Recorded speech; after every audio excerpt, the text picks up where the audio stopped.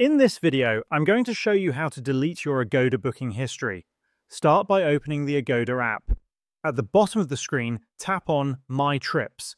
This will show you all of your past and current bookings. However, you'll notice that Agoda does not provide a direct option to delete booking history. Even after contacting customer support, the history cannot be removed from within the app. The most practical solution is to delete booking-related emails from your Gmail account, assuming your Agoda is linked with it. Agoda sends an email for every booking you make. Open Gmail and log in with the same account connected to Agoda.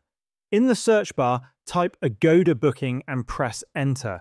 This will display all booking-related emails.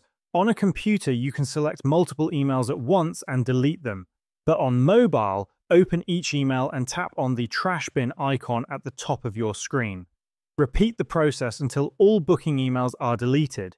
Next, tap the three lines at top left corner of your screen and go into the Trash folder. From here, you can permanently delete those booking emails. If you want to completely erase booking history from Agoda itself, the only remaining option is to delete your Agoda account and create a new one.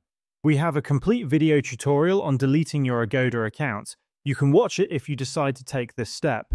Once you open a new account, your booking history will be refreshed, and this is the maximum you can do to delete your Agoda booking history.